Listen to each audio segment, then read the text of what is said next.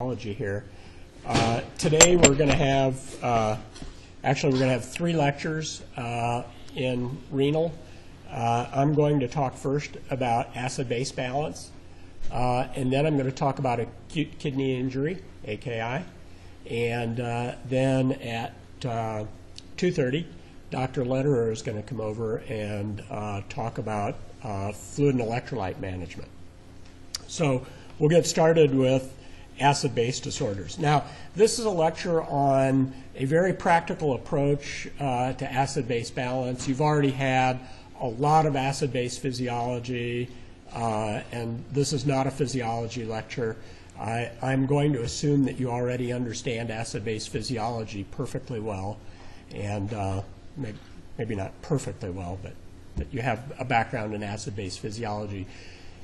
Regardless, even if you don't know anything about acid-base physiology, I'm going to give you a clinical algorithm to figuring out every single acid-base disorder. You will need to remember a couple of very simple equations. You will never need to carry a nomogram or a calculator or anything else. At 3 o'clock in the morning when you're on call in the ICU, I guarantee you that you will be able to figure out every single acid-base disorder within a matter of seconds. If you can't, give me a call, all right, anytime. Because if you follow this algorithm, it works 100% of the time. So these are our objectives today.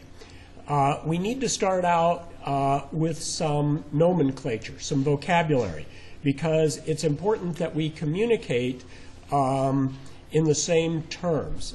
Language is the currency of thought.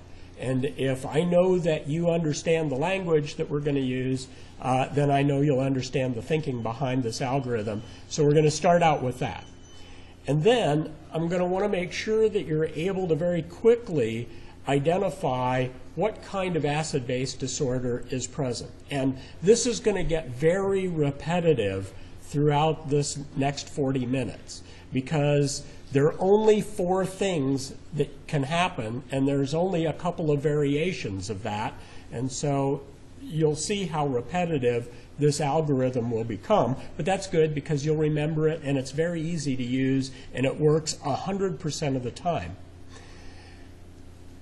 In order to use this algorithm, you're going to have some rules of thumb about the magnitude of appropriate compensation. And if you remember these rules of thumb, again, it'll facilitate you being able to figure out every single acid-base disorder that you'll ever be presented with in your entire medical career. And then we're going to add to this algorithm a little bit some differential diagnosis for disorders of acid-base balance. So even though it's very quick to categorize the kind of acid-base disturbance that you're going to see or that your patient has, it's a little more complicated coming up with a differential diagnosis. So I'm going to give you some examples of a differential diagnosis, and if we have time, we'll work through a clinical problem. Very much like the kinds of problems that you will see on the internal medicine boards. When I took the boards, they presented a couple of patients, and it was apparent to me that these were acid-base questions. And so what I did is I had already figured out this little algorithm, and so I just wrote down the acid-base problems, and then I matched them up with the various patient scenarios, and it worked perfectly. You'll do the same thing on the boards if you use this algorithm to do that. Okay, so I said that we needed to do some nomenclature or some definitions first. So I want you to be able to understand the meaning of the terms acidosis and alkalosis and acidemia and alkalemia. Now, we often use these terms interchangeably, but they are not. They really aren't.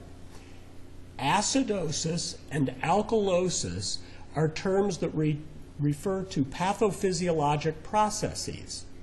Osis, process. All right? So, for example, an acidosis is a pathophysiologic process that leads to the generation of hydrogen ion or the consumption of bicarbonate. Alkalosis is a pathophysiologic process that leads to a loss of hydrogen ion or the production of excess bicarbonate. All right? Acidemia and alkalemia refer to blood measurements of either hydrogen ion concentration or the pH. So if the pH is less than 7.4, acidemia is present. The patient is acidemic. If the pH is greater than 7.4, then the pH is on the alkaline side, and the patient is alkalemic. Now, I know that we say, oh, this patient's really acidotic, but they're not. They're acidemic. They have acidosis occurring, but they're not acidotic. I mean, think of the way we use these terms. You would never say that a patient is anotic. No, you would say they're anemic, because anemia is a blood measurement like acidemia and alkalemia. Now, the reason that it's important for you to know this kind of fine distinction in vocabulary is because you need to recognize that acidosis can occur, but the patient's blood measurement could be on the alkalemia side if you have two acid-base disturbances occurring. And we're going to go over this in more detail, and you're going to see some examples of each one of these. So let's not say the patient's acidotic. Let's say they're acidemic. And let's not say they're alkalotic. In fact, they're alkalemic. Alkalosis may be occurring. Okay. A couple more definitions. A simple acid-base disturbance is a primary pathophysiologic process, either acidosis or alkalosis, and its appropriate compensatory mechanism. Right? So even in a simple acid-base disturbance, there are a couple of things happening. You have a primary process and then the compensatory mechanism. A combined acid-base disturbance is when you have more than one primary process occurring and their compensatory mechanisms. So let me give you an example. All right, so here's a simple example. Patient has diabetic ketoacidosis, stopped taking their insulin. They come in with DKA and they're breathing fast. So they have diabetic ketoacidosis and the compensatory respiratory alkalosis that goes along with that. That's a simple acid-base disorder. On the other hand, that same person stops taking their insulin, they develop severe gastroparesis, and they're vomiting up hydrochloric acid, and so now they have DKA, and it's whatever compensatory mechanism it entails, but they also have a metabolic alkalosis from vomiting. And so their values will reflect this combined acid-base disturbance. So you get the idea of what a simple disorder is and what a combined disorder is. All right. The last thing that you need to know in this little section is that the body never overcompensates.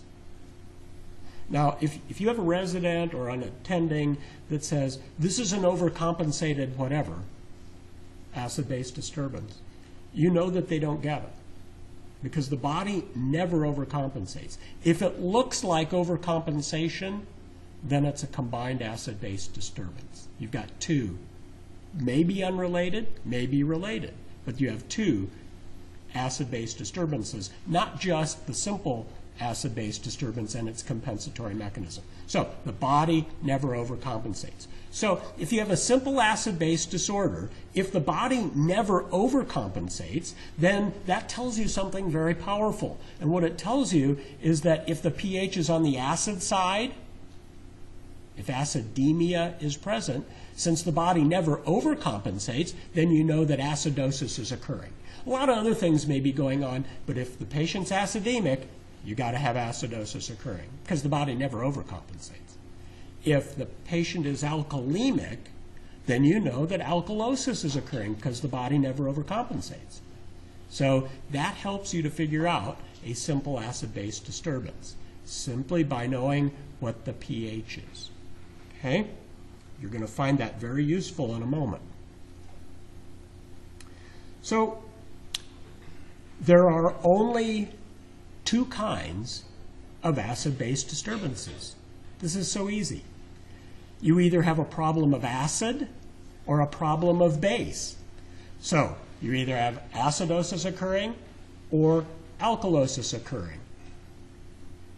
Acidosis can either be of metabolic origin or respiratory origin. Same with alkalosis. It can be of metabolic origin or of respiratory origin. And by knowing the pH, the bicarbonate and the PCO2, as I'm going to show you in the next couple of slides, you'll be able to figure out whether your acid-base problem is one of acid or base, and whether it's of metabolic origin or of respiratory origin, and that should take you seconds to figure out. So there's only 4 possibilities here: acidosis, alkalosis, metabolic, or respiratory. Now, one last thing that you need to know about simple acid-base disturbances, remember the simple acid-base disturbance is the primary pathophysiologic process accompanied by its appropriate compensation. Well, the compensation, the metabolic compensation for primary respiratory disturbances takes time. So the magnitude of compensation will be less for an acute respiratory process and more for a chronic respiratory process, and you need to know the rules of thumb that will tell you how much compensation there is for a respiratory process. You need to know these rules of thumb for the metabolic compensation of a respiratory process. Okay. This is the bicarbonate buffer system. And you spent a lot of time in medical school trying to understand buffer systems. I've taken a very simple approach to buffer systems. This is how a buffer system works. I don't know if anybody ever explained it to you like this. And I'm not a mathematician, so I don't get all of the math that goes into this, but this is the way it works. Assume that you've got a sponge, and that this sponge is completely dry, and you're lying flat on a flat surface, and this sponge is right over your face. Right over the sponge is a spigot, a water faucet. And somebody turns that water faucet on very slowly so that one drop of water drips out of the faucet and onto the sponge. What happens? What do you see? Absolutely nothing, because the sponge soaks up that drop of water, and if the sponge is right over your face, you can't even see that the drop of water hit the sponge. Nothing happens. No observation. Another drop hits the sponge, same thing. You don't see anything. Another drop, another drop, another drop. You're completely unaware that drops of water are falling on the sponge until the sponge is completely saturated. When the sponge is completely saturated and can no longer accept another drop of water, what will happen is a drop of water will hit the sponge and a drop of water will drop into your eye. That's how a buffer system works.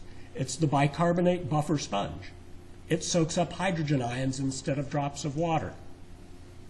And this is how the bicarbonate buffer system works.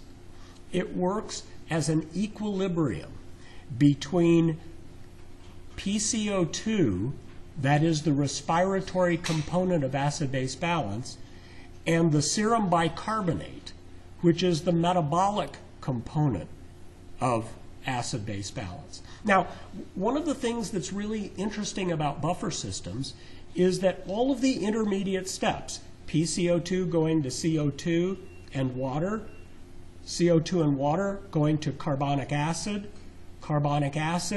going to bicarbonate and hydrogen ion, they're all in equilibrium with each other. And mathematically, if you know the value of each end of this equilibrium expression, then you can describe everything that happens in between. Okay? That's the way buffer systems work. Now, the bicarbonate buffer system, as you know physiologically from your physiology, the bicarbonate buffer system is not the most important buffer in the body. In fact, the bicarbonate buffer system actually buffers very little hydrogen ion.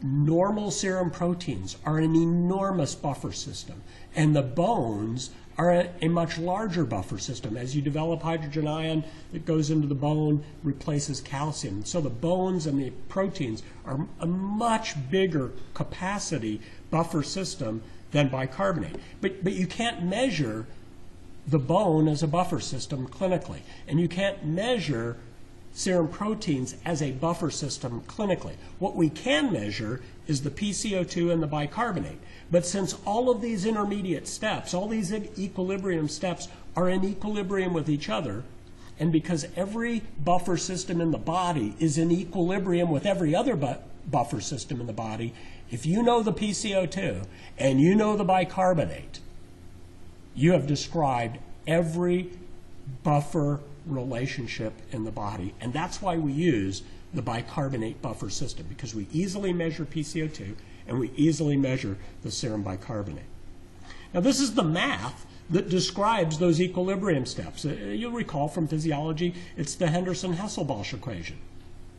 And if you know the pK of carbonic acid is 6.1 and you can do 10th place logarithms in your head, then this is a very useful expression because it's a physical law of nature. The problem is that I've never seen a physician that calculated the Henderson-Hasselbalch equation, even with a calculator. We don't use this equation. It's true. It's a true expression, and it really does relate pH and PCO2 and bicarbonate, but clinically it's pretty useless. So Jerry Cassirer and Howard Bleich. Jerry Cassirer is a nephrologist from Boston, and Howard Bleich was a friend of his who's a mathematician. They rearranged the Henderson-Hasselbalch equation in order to get rid of the logarithm so that we could do simple math to calculate the same thing.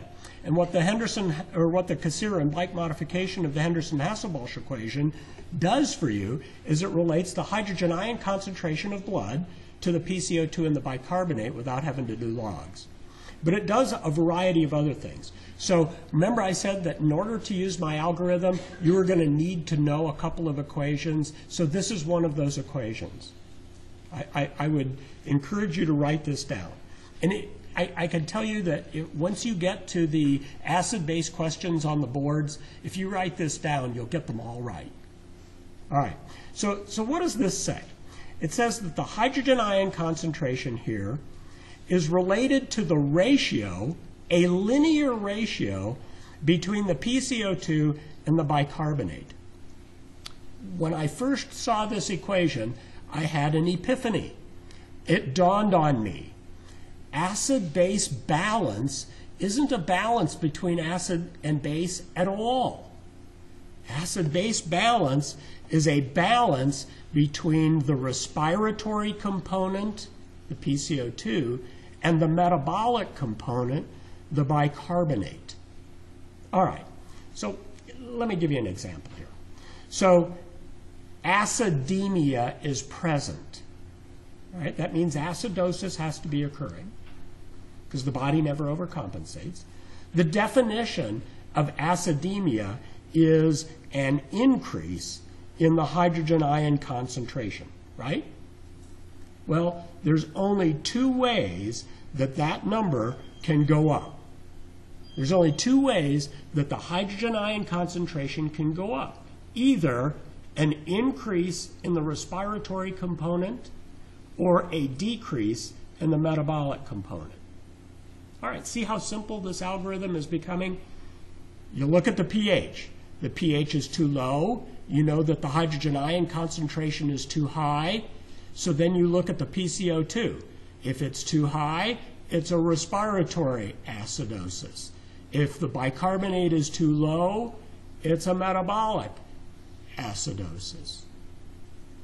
you should be able to look at this equation and those three numbers and make the diagnosis: acidosis or alkalosis, metabolic or respiratory, and it should take you seconds to do that.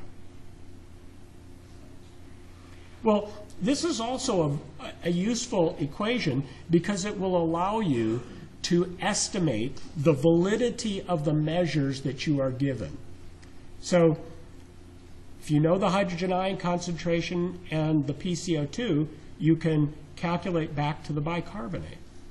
If you know the bicarbonate and the PCO2, you can tell whether the hydrogen ion concentration is appropriate. Remember, this is a physical law of nature. If this equation does not balance, then either your blood gas is wrong or your bicarbonate is wrong. Now remember that when you're given a set of electrolytes, the bicarbonate is measured by one machine, and when you're given a blood gas, the pH, or the hydrogen ion concentration, and the PCO2 are measured by a different machine. When you get a blood gas, you may also be reported a bicarbonate, but that's not a measured bicarb. It's a calculated bicarb. They calculate it using the Henderson-Hasselbalch equation. So this equation allows you to check the validity of the biochemical measurements that you've been given, and it also helps you to establish the ratio between the metabolic and the respiratory components. It will also remind you of the direction of appropriate compensation. Okay, so let's take a look at this again. Let's say that the pH is on the low side. You know that your acid-base disturbance is one of acid. That means that acidosis is occurring because the body never overcompensates. And by definition, acidemia is characterized by an increase in the hydrogen ion concentration. There's only two ways that that number can go up: either an increase in the numerator, the respiratory component, or a decrease in the denominator, the metabolic component. So let's say that the PCO2 is 55. Well, now you know that this patient has acidosis of respiratory origin. What direction should the bicarbonate go in order to compensate? Well, remember, you're trying to return this ratio, the body is trying to return this ratio between the respiratory component and the metabolic component back to normal. So if the PCO2 goes up, the body is going to compensate by increasing the bicarb, right? Another example. Let's say that the hydrogen ion concentration is increased. You know that acidosis is occurring to cause this acidemia. But you look at the PCO2 and the bicarbonate, and in this case, the bicarbonate is decreased. Well, what's the body going to do to try to compensate for that? Try to return that ratio to normal. So if the primary physiologic process decreases the bicarbonate, then the body's going to try to decrease the PCO2. So this equation will always remind you the appropriate direction of compensation. That's the only equation that you really need to know to do that. All right. Well, I kept talking about hydrogen ion concentration and not pH. When was the last time you got a blood test and it had the hydrogen ion concentration in it? Probably never, because we don't measure hydrogen ion concentration in that way. We measure pH, and it has to do with the physical chemical way that we actually measure these substances. It'd be very easy to calculate the hydrogen ion concentration from the pH, but we don't do it that way. We measure pH. It just so happens that I've shown you here, I've listed here, this is the relationship. The red line is the relationship between pH and hydrogen ion concentration over the range of pHs from 6.9 to 7.8. And it's true that the relationship between hydrogen ion concentration and pH is a logarithmic one over the range of 1 to 14, but you really don't care about a pH of 1, do you? And you really don't care about a pH of 14. What you really care about clinically is pHs between about 7 and about 7.7 or 7.8. because outside that range, your patient's not alive anyway. Okay? So, over that range, there is almost a linear relationship between pH and hydrogen ion concentration, and I've indicated that in the yellow line here. And as you get to lower and lower pHs, this tangent in yellow to the pH at a pH of 7.4 begins to fall away from the actual hydrogen ion concentration. And as the pH gets much above 7.6, you can see that the tangent, the yellow line, falls away from the red line, which is the true relationship between hydrogen ion and pH. At a pH of 7.40, the hydrogen ion concentration is exactly 40 nanoequivalents per liter. At a pH of 7.50, the actual hydrogen ion concentration is about 32, and my line here would give you a hydrogen ion concentration of about 30. At a pH of 7.3, the actual hydrogen ion concentration is 50, and the line hits almost exactly 50. At 7.2, the hydrogen ion concentration is 63, and my line would give you about 60. Well, Cassirer and Bleich, the guys that made up that equation, they recognized something very interesting about this relationship. They recognized that if you added the tenths and hundredths place of the pH and the actual hydrogen ion concentration, they equaled about 80. So if you subtract the tenths and hundredths place of the pH from 80, you get the hydrogen ion concentration in nanoequivalents per liter that you need in order to use their equation. So a pH of 7.40, 80 minus 40 is a hydrogen ion concentration of 40. A pH of 7.30, 80 minus 30 is 50. So the hydrogen ion concentration is 50. Everybody get that? Okay? See how easy that is? Instantaneously, you can convert pH, if you know the tenths and hundredths place of the pH, you can convert that to hydrogen ion concentration. Okay? Can anybody tell me exactly what the hydrogen ion concentration is at a pH of 7?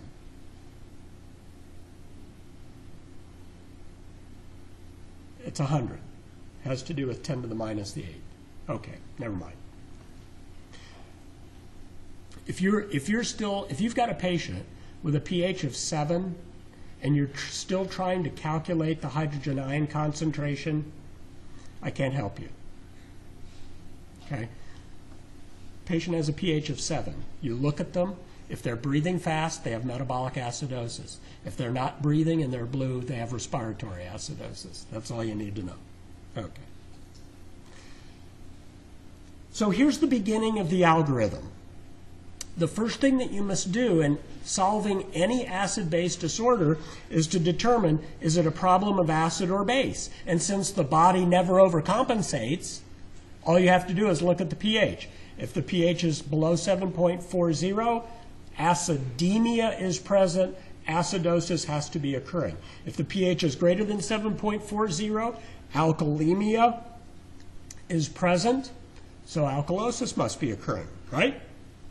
So, 4 things: acidosis, alkalosis, metabolic, respiratory. By looking at the pH, you know whether it's a problem of acid or a problem of base. Should take you about a nanosecond to do that. The next thing that you have to do is you have to decide, is it a problem of metabolic origin or is it an acid-base problem of respiratory origin? So, you look at the hydrogen ion concentration. If it's too low, there's only 2 ways that the hydrogen ion concentration can go down. Either a decrease in the numerator or an increase in the denominator. Okay? If the hydrogen ion concentration is too high, there's only two ways that that can happen. Either an increase in the numerator or a decrease in the denominator. The numerator is the respiratory component, the denominator is the metabolic component. Just for my own information, is there anybody in the audience that can't figure that out in about 2 seconds? By looking at the pH, knowing whether it's too high or too low, and then knowing that the PCO2 is the respiratory component and the bicarbonate is the metabolic component, should be able to do this just like that. Okay. So, let's take a look at alkalosis. So, alkalosis is a process that either loses hydrogen ion or accumulates bicarbonate and results in a decrease in the hydrogen ion concentration. There are only two ways that that can happen. Remember, I told you this would get repetitive? There are only two ways that the hydrogen ion concentration can go down or the pH can go up.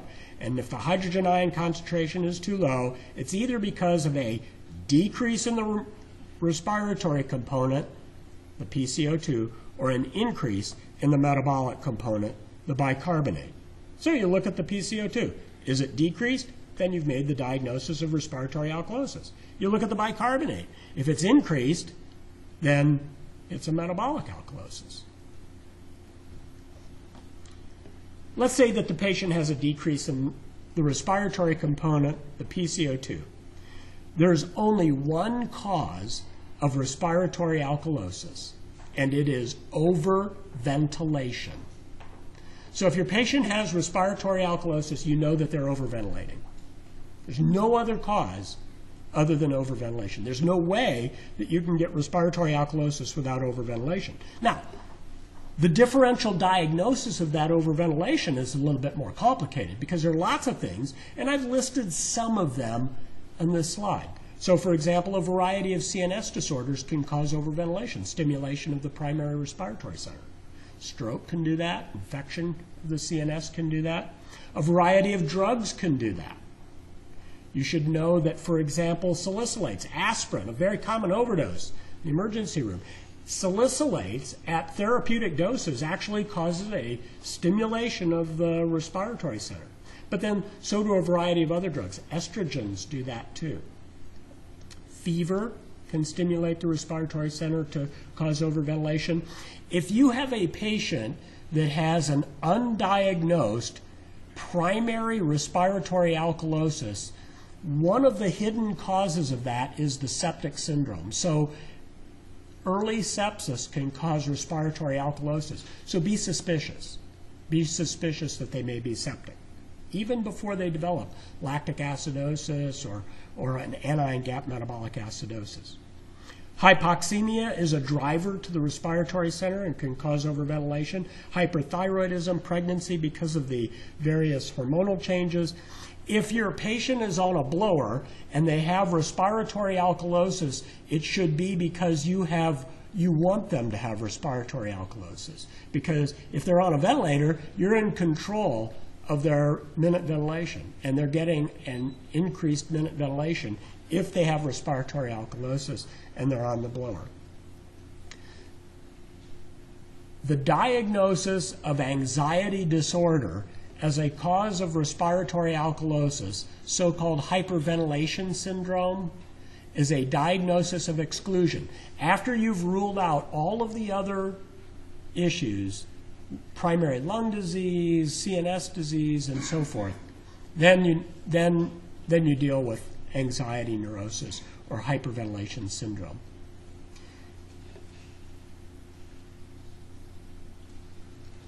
All right, so what about compensation?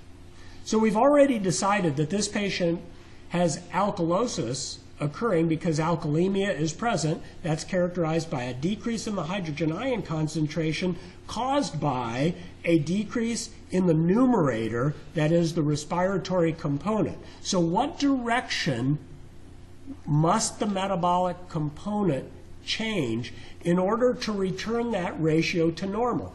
Remember that normally the ratio between the PCO2 and the bicarbonate times 24 is 40. So the body's going to try to return the hydrogen ion concentration to 40. So if the primary process is one that has decreased the PCO2, then you know that the metabolic compensation for this respiratory disorder will be a decrease in the bicarbonate. But remember, I told you at the beginning that the metabolic compensation for a primary respiratory disorder takes time. So the magnitude of change in the metabolic component will be less for an acute process and greater for a chronic process. So what I've shown at the bottom of this slide is the magnitude of bicarbonate or metabolic compensation for a primary respiratory alkalosis that has decreased the PCO2 by 10 millimeters of mercury. So, acutely, if the PCO2 has gone from 40 to 30, the bicarbonate should drop by 2 milliequivalents per liter. After several hours or a few days, the body will compensate further, and for that same 10 millimeter mercury PCO2 change, the bicarbonate will drop more by about 5 milliequivalents per liter. So you need to know this rule of thumb in order to know, is this an acute respiratory alkalosis or a chronic respiratory alkalosis? And if it doesn't look like the compensation is appropriate, since the body never overcompensates, then you can make the diagnosis of a combined acid-base disturbance. Okay. You've determined that the pH is too high. That means that the hydrogen ion concentration is too low. There's only two ways that the hydrogen ion concentration can go down, either a decrease in the respiratory component or an increase in the metabolic component. We dealt with the respiratory component, so this example will be one of an increase in the metabolic component. The metabolic component is an increase in the bicarbonate. If you have a patient that has alkalosis of metabolic origin, it is useful to further diagnose the cause of their metabolic alkalosis by measuring the urine chloride. It's almost the only time that I measure urine chloride. If the urine chloride is low, and by that I mean much less than 10 milliequivalents per liter, then what you're talking about is a non-renal loss of acid, because the kidney is trying to hold on to chloride. Chloride is hydrochloric acid. The kidney is trying to hold on to acid, so the urine chloride will be low. So you're looking at a non-renal loss of acid. GI losses, diuretics that lost acid in the past but are now no longer present, so the kidney's working okay. Post-hypercapnic metabolic alkalosis, and I'm going to come back to that in a minute. Penicillin, high doses of penicillin or beta-lactam drugs, even cephalosporins, can do that because they're anions. If the urine chloride is elevated, much above 10, then you're dealing with a renal loss of acid, some loss of control of renal acid. Cushing's syndrome, exogenous steroids will do the same thing, or the use of current diuretics. It's not the kidney's fault, but the diuretics make it look like it's the kidney's fault because the kidney can't handle acid normally, can't handle chloride. All right, now let's come back to this example of post-hypercapnic metabolic alkalosis. All right, so I want you to envision this in your mind. Patient comes into the VA, and they've got severe chronic obstructive pulmonary disease. You might see one of those at the VA, maybe more than one.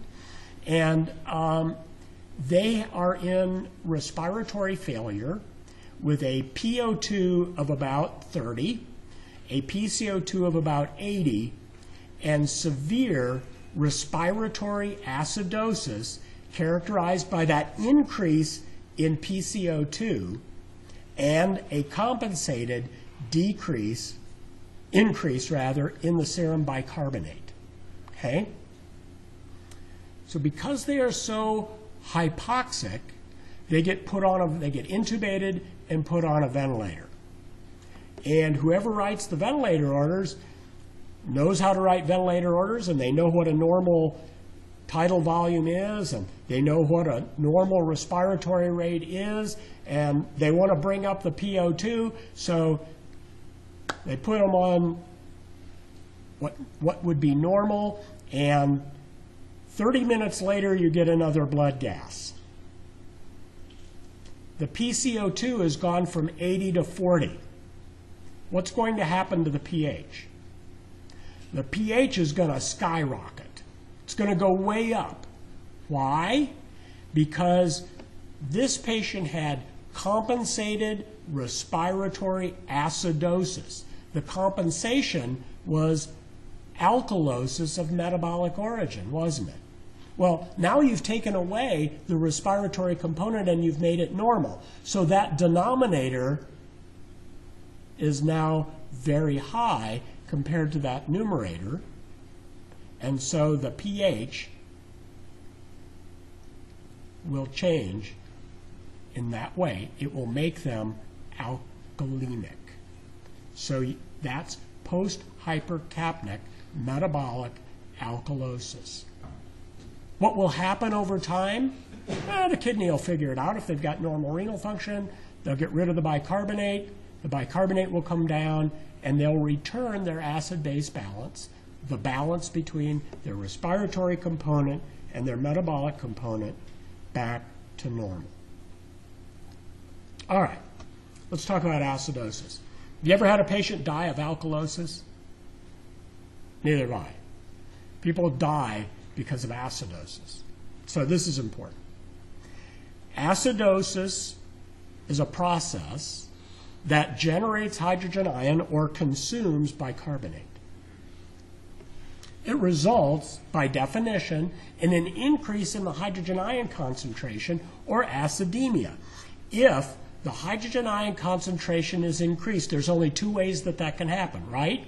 Either an increase in the numerator, the respiratory component, or a decrease in the denominator, the metabolic component. So let's say that you've already determined that acidosis is occurring because acidemia is present, and the cause of that is an increase in the respiratory component, the numerator, the PCO2. There's only one way that you can develop respiratory acidosis, and that's under ventilation. All right? Well, there are a variety of causes of underventilation: CNS depression, a variety of CNS processes, neuromuscular disorders, things like Guillain-Barré or polio can do that. Thoracic cage limitations, unrestrained motor vehicle accident, patient hits their chest on the passenger hits their chest on the dashboard of the car, fractures all their ribs, have a flailed chest. No matter how hard they're breathing, they're not increasing their minute ventilation, so they underventilate.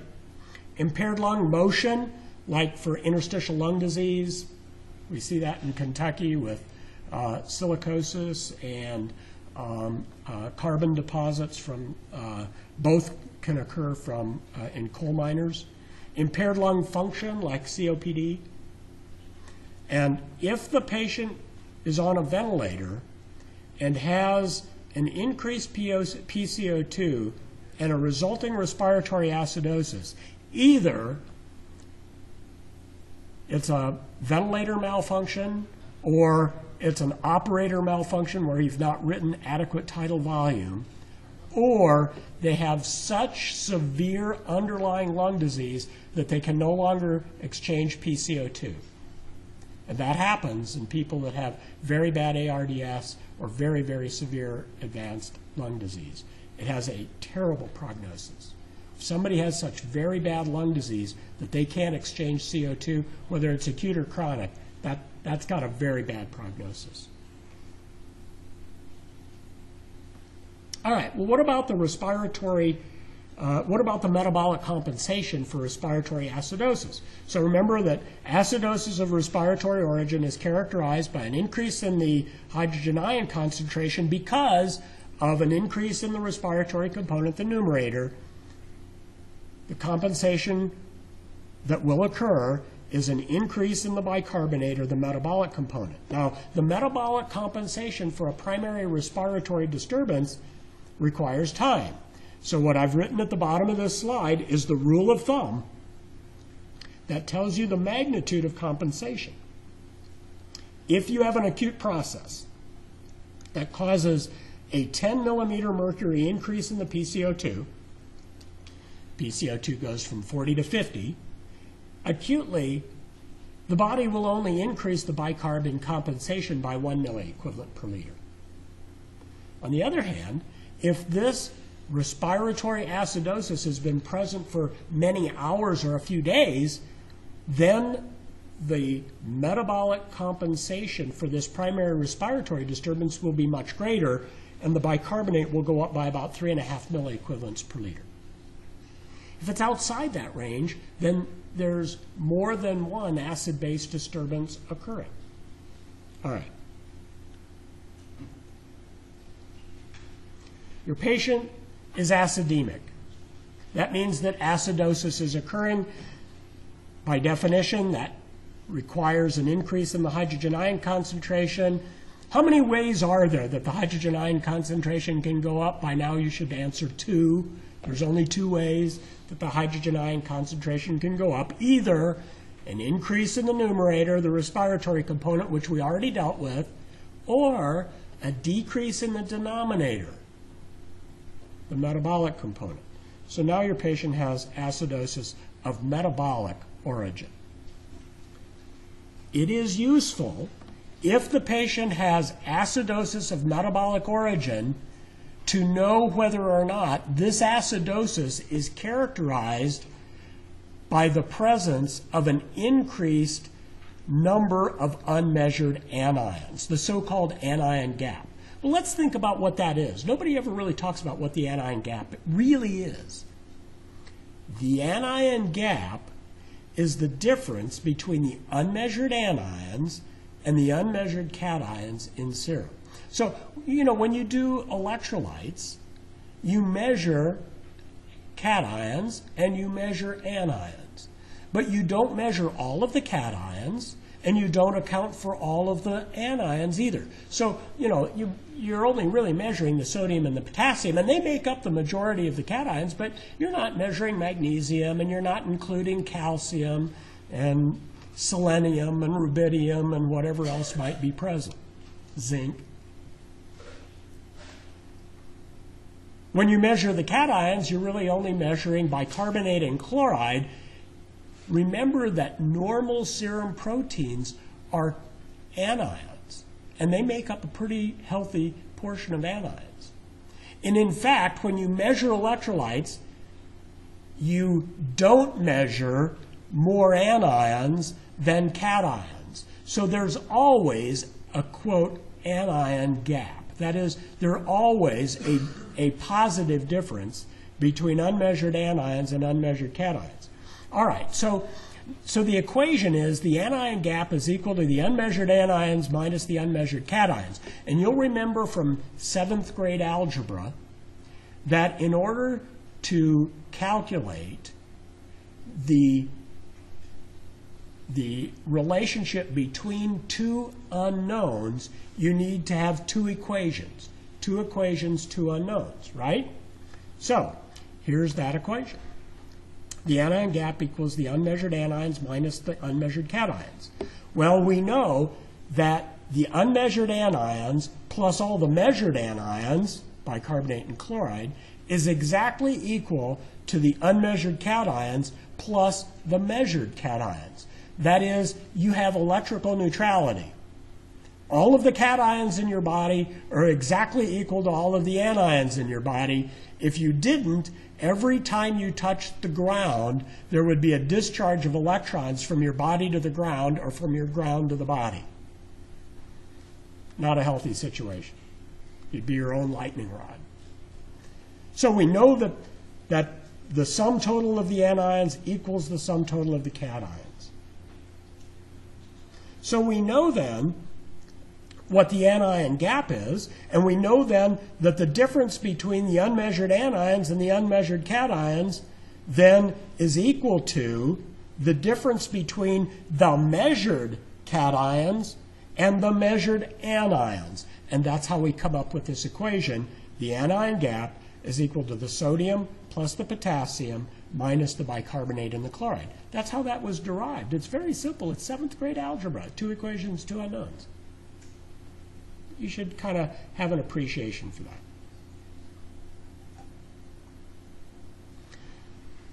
So it is useful to know whether that value is normal. And if you use both the sodium and the potassium, the normal anion gap is 15 or less, about 15.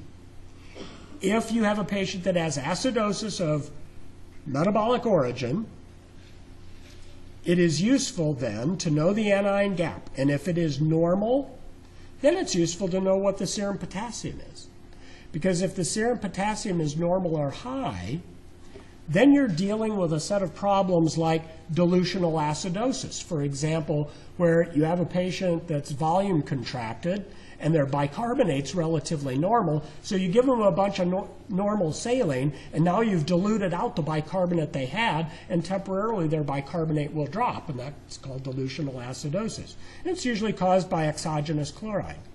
Early renal failure can give you a normal or high serum potassium, and type 4 renal tubular RTA. Type 4 RTA is a very classic cause of a normal gap metabolic acidosis characterized by higher potassium. And it occurs when the distal nephron, the collecting duct, becomes insensitive to aldosterone. And so you no longer exchange sodium for potassium and sodium for hydrogen ion in the distal nephron. If the serum potassium is low, then you're dealing with either proximal or distal RTA, the loss of bicarbonate by diarrhea, the use of carbonic anhydrase inhibitors, which causes a pharmacological proximal RTA, or sometimes in patients that have had obstructive uropathy, they reimplant the ureters into the colon. That's called ureteral diversion, and then the colon reabsorbs all this chloride, and you end up with a hyperchloremic metabolic acidosis characterized by a low serum potassium and a normal gap metabolic acidosis. So some examples. If the anion gap is increased, it's because of the generation of increased amounts of unmeasured anions. And here are the most common causes. The mnemonic here you probably have heard is Mulepack. Methanol ingestion. Methanol is the simplest alcohol. It's metabolized to formaldehyde and then formic acid. Formate is one of the unmeasured anions, but methanol also poisons oxidative phosphorylation, so you have the buildup of Krebs cycle organic anions. Uremia. In people that have advanced uremia, they develop a metabolic acidosis because they can't excrete their hydrogen ion, and it's often characterized by an increased anion gap because of the accumulation of phosphates, sulfates, and urates. Lactic acidosis of any cause. Lactate is the unmeasured anion. Ethylene glycol, the metabolism of ethylene glycol to glycolate. Also oxalate, and then the poisoning of the Krebs cycle as well. Paraldehyde is an old sedative hypnotic, not used very much for that purpose anymore, but it is used for refractory seizures. Paraldehyde is metabolized to its acid. Aspirin in high doses. Remember, aspirin in lower doses stimulates respiratory alkalosis, but in higher doses it causes paralysis of the Krebs cycle, oxidative phosphorylation, the buildup of lactate and other Krebs cycle organic anions. And in its highest doses, aspirin also causes suppression of the respiratory center. So that causes a combined acid-base disturbance with a lactic acidosis and a respiratory acidosis. And then diabetic ketoacidosis is the prototype anion gap metabolic acidosis where beta-hydroxybutyrate, acetoacetate, and other Krebs cycle organic anions accumulate. All right. In patients that have metabolic acidosis, you can tell the magnitude of compensation because the PCO2 should drop to return that ratio as close to normal as possible, and the magnitude that the PCO2 decreases to compensate for a primary metabolic acidosis is such that the PCO2 equals the last two digits of the pH, the tenths and hundredths places of the pH. So let's say that you've got a metabolic acidosis and the pH is 7.20. Appropriate respiratory compensation would suggest a PCO2 of 20. pH 7.20, okay, by the PCO2 should drop to 20. If, let's say you've got a patient that's got a pH of 7.20 and a PCO2 of 30, it looks like inadequate compensation, doesn't it? Because their PCO2 ought to be 20. But what it really is, a combined acid-base disturbance. This patient has acidosis of metabolic origin and acidosis of respiratory origin because they couldn't appropriately drop their PCO2 to 20. Now let's take a look at a quick example. I want to take a look at this quick example. All right, so let's figure out this acid-base problem. Patient's sodium is 130, potassium is 5.8, chloride's 104, bicarbonate is 8. Their PO2 is 132, PCO2 is 20, pH is 7.19. All right, so the first question that you have to ask, do the numbers match? Do these numbers fit? Do they fit the Henderson-Hasselbalch equation or the Cassirer-Blank modification of that equation? So here's your equation. Hydrogen ion concentration equals 24 times the PCO2 divided by the bicarbonate. The hydrogen ion concentration is what? 80 minus 19 is 61. The PCO2 is 20. The bicarbonate is 8 times 24. Miraculously, it equals 61. So these numbers balance. Is this a problem of acid or a problem of base? Well, the pH is 7.19, so it's on the acid side. So acidemia is present. You know that acidosis is occurring, so you know this is a problem of acid, not of base. Is it of metabolic origin or respiratory origin? Well, since the hydrogen ion concentration is 61, that means it's increased. There's only two ways that that can happen. Either an increase in the respiratory component, the numerator, the PCO2, or a decrease in the metabolic component, the denominator, the bicarbonate. Well, which is it? Well, the bicarbonate's 8, so you know that this is a problem of metabolic origin. So this patient has an acid-base problem that you've determined is acidosis and that it's of metabolic origin. They have metabolic acidosis. Is it appropriately compensated? Well, I told you just a minute ago that if you have acidosis of metabolic origin, the appropriate respiratory compensation will be to drop the PCO2 down to the tenths and hundredths place of the pH. So this patient's PCO2 is 20 and their pH is 7.19. So yes, this is appropriately compensated.